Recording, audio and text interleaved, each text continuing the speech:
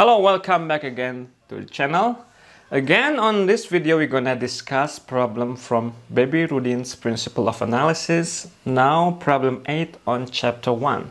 So we are going to prove that C, the complex field, is not an ordered field. Because before we get started, so please give it a try first, and you may pause the video now. Okay, let's get started. So suppose on the contrary that C is an ordered field. So let's imagine that C is already a field and we have an order in C such that it satisfies the axioms of ordered field. We will write down later what the order needs to satisfy in order C to be an ordered field. Okay, so what's gonna happen then?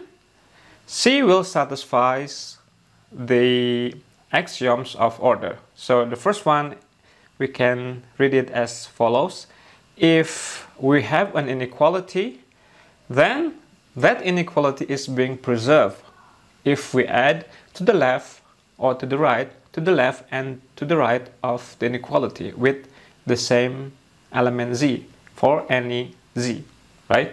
And the second one is that if we have two elements who are bigger than 0, then their product is still bigger than 0. So of course, the notion of greater or smaller here is not necessarily the same as an order in the real field. It can be any order that we put on a complex number, okay? So that's the consequence of C being an ordered field, right? So now consider an element I in C, right? So this is a prominent member of the complex field. So first we notice that clearly I is not equal to 0. Why is that? We can argue as follows. If I is equal to 0, then when the left hand side raised to the 4th power, it should be the same as the right hand side raised to the 4th power. Right? So I to the 4th power is the same as 0 to the 4th power. But what is I to the 4th power? I times I is minus 1. So minus 1 times minus 1 is 1.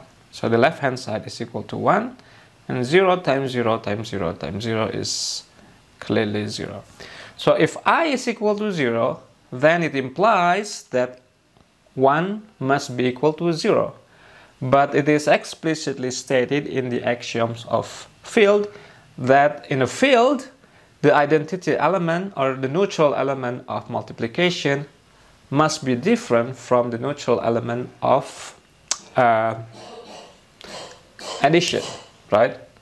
At least in the definition of the complex field, right? So then because of this, I is clearly not equal to 0. So if I is not equal to 0, then we have two other possibilities. Either I is smaller than 0 or I is greater than 0.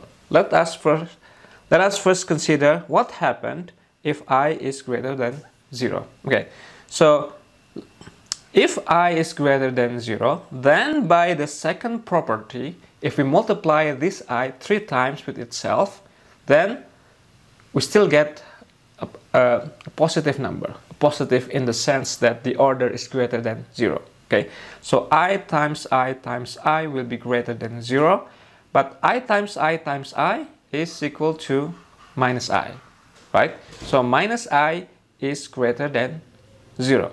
Now according to the first property, if we add this inequality to the left and to the right by I, okay, so we get this, and the left hand side turns into 0.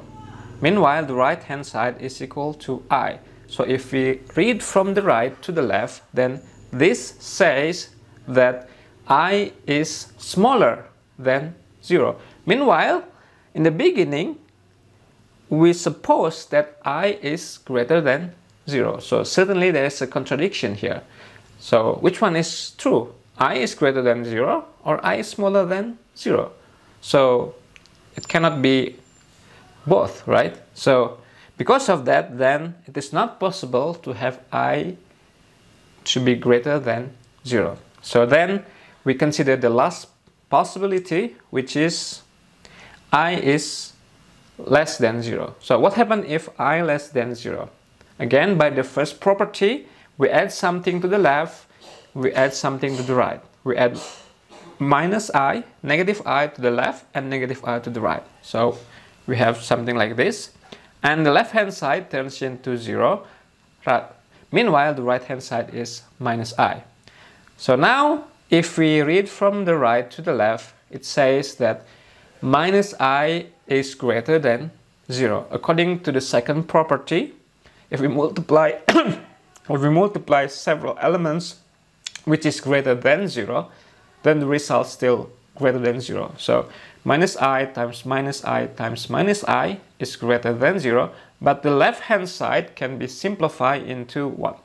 Into I, right? Because minus I times minus I is what? Is negative 1. Negative 1 times negative I is I. So then I is greater than 0. But again, we arrive at a contradiction, since here we say that I is greater than 0. Meanwhile, over here, I is smaller than 0. Therefore, I cannot be smaller, cannot be greater, and cannot be equal to 0. Then it means C is not a total ordered field, which contradicts the assumption that C is an ordered field, right? So therefore, the conclusion is that the complex field is not an ordered field.